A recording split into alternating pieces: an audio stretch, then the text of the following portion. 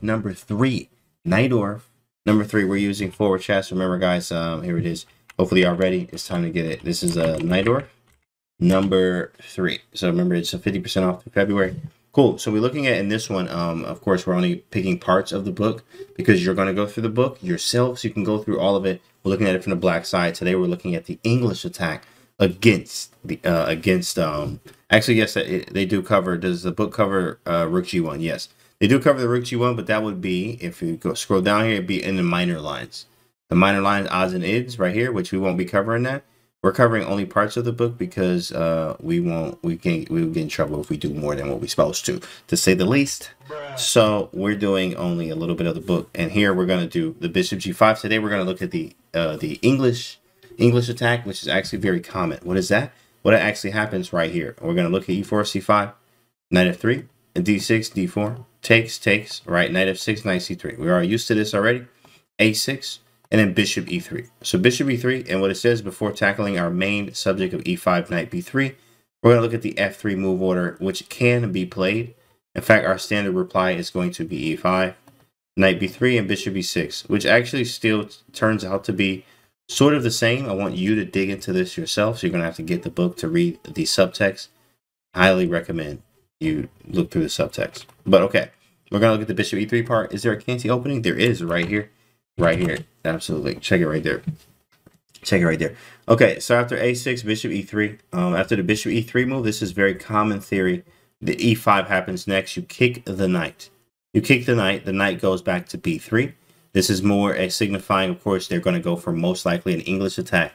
But they have other options too, Bishop E2 and castling kingside. But this way, F3, or actually, sorry, Bishop E6 first is the move we make, and then F3.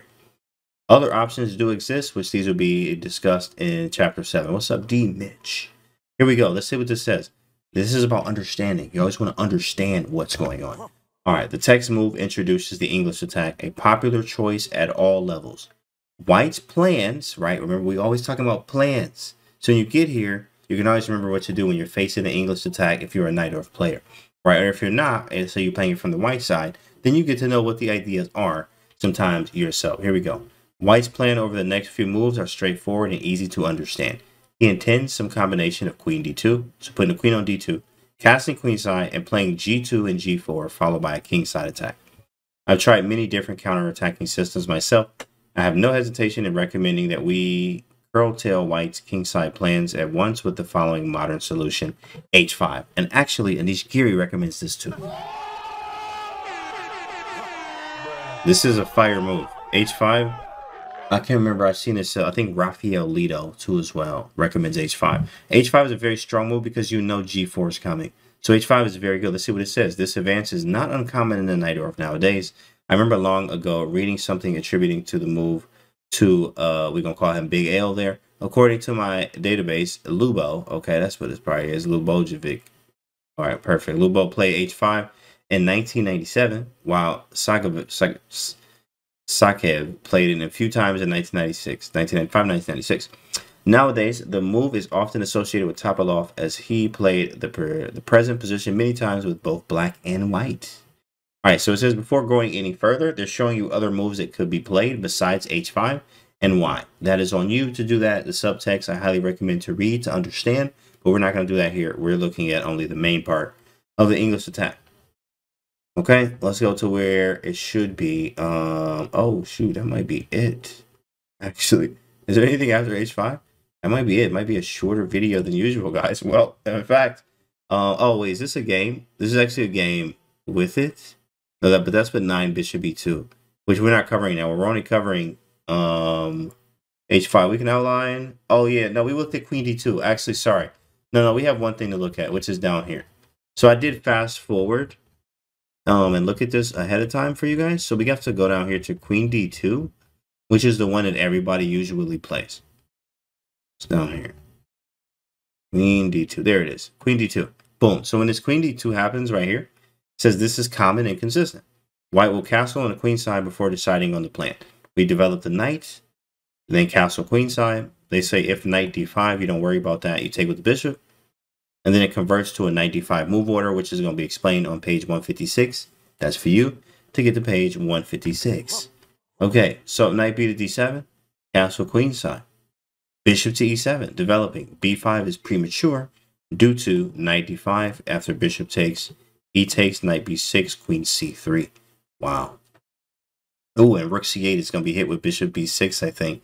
And queen c6 is a threat, and bishop e7 isn't there yet. This is good to understand and go through this multiple times. Read this book, not just once. Watch this video too as well. Bishop e7 is the move here, so now we can castle the king. King to b1. Seems like the move. Boom. King b1, pretty easy move. They do this a lot. The rook comes to c8 next. So not looking at black's next move. If we're looking at only black's here, usually here you would play rook c8. You don't have to castle right now until the rook, I know, hits e1. So right now I have rook c8, queen c7, and maybe b5 now. Let's see what happens. After king b1, the move is rook c8. We have reached an important tibia. White has tried several moves. Bishop g5 is rare. Bishop d3 is one of the main lines. And there's knight d5 as well. All right, this is spicy stuff. This is getting deep into the theory. Deep into the theory. We're going to look at one here. Let's look at the bishop g5 one. All right, thanks, Nick. Good to see you, bro. Bishop g5 one here. This has been tried by strong GMs and correspondence players. b5, it looks like the move. a3, this position can be reached. So a3 stops at b4. That's what that's usually about. Very interesting. And then castling. I've seen this before. h4 and rook e8. Oh, this gets spicy. Oh, man, this gets spicy. Okay, so rook e8. With this clever waiting move, black gives the bishop on e7 extra protection while leaving the rook. The c file open for the rook. So there is a move. Is it knight d5 right now? So I think if we're following the theory right, I think knight d5 and then knight takes, pawn takes, bishop f5. Bishop d3, you take on d3 and then take on g5 and play g6, something like that. Let's see what it is. Let's see what it is. So he plays bishop d3. They did not cover knight d5, it looks like, which is a move. But then this theory is very deep and dense for you guys to go through.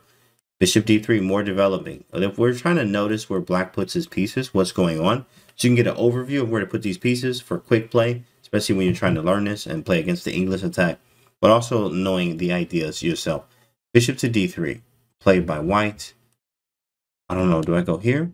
Knight b6 is the idea. d5 is a blunder, I think. Let's see, rook b8 too is a move. So many moves. So many moves. Black plays knight b6. I remember seeing this because the knight wants to go to c4. You also want to play d5. With d5 an ongoing possibility, black has a pleasant position. In the following recent game, this is what happened. Knight a5 happened. Queen c7, lining up the queen and the rook. g4, you know that white is going to try to attack you. H takes g4, f takes g4. And then black finally broke with d5.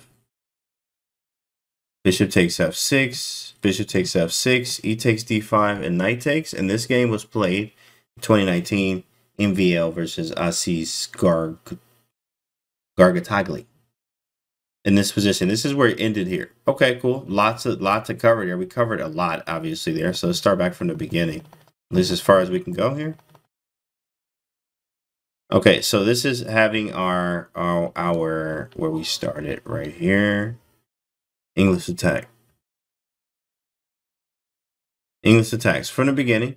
I usually like to briefly go through it and then run through it again slowly. Obviously, you should go through it much slower while you're reading this on your own.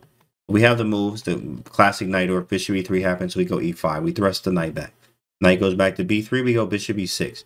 Usually you're going to do this anyway. Or bishop e7. Usually the moves are interchangeable, but I would just follow what it says, bishop e6. Right, after bishop e6, f3, stopping knight g4 stuff, and then bishop e7, or sorry, h5 first. Stops the g4. It was just getting good. Exactly it was, wasn't it? h5. Okay, after the h5, what happened? We looked at the queen d2 stuff. Right, after queen d2, what happened? I think it was bishop e7. Make sure. Let's just scroll down a little bit. Find that again. Right here, queen d2. Queen d2 actually played knight b to d7 first. Castles, bishop e7. You see the development? You see how they're focusing on development, right? We're just looking at the board. Right, we did the Najdorf moves. We played h5 to stop g4 in the English attack. Right, we went for that. Sorry, knight b to d7, and then afterwards we develop again, rook c8 before even castling. Sometimes you can castle right into mate. Bishop g5, b5. Now, before even castling, we're pushing on the queen side. Castling. Najdorf looks comfortable for black. It is very comfortable, but you always have to be very careful on when you castle and how and what's going on. Because you see how the development is. This is very nice development. We got b5. Whoever gets to the king first, opposite side castles is going to win, right? You know, white's over here, black's over here. So it's like it's all out king hunt. Rook e8, a very nice waiting move again. Bishop d3, finishing development. Knight b6, knight c4 is option. d5. See the flexibility? Because you could have played right here, you could play d5 or knight c4. But he played queen c7 here.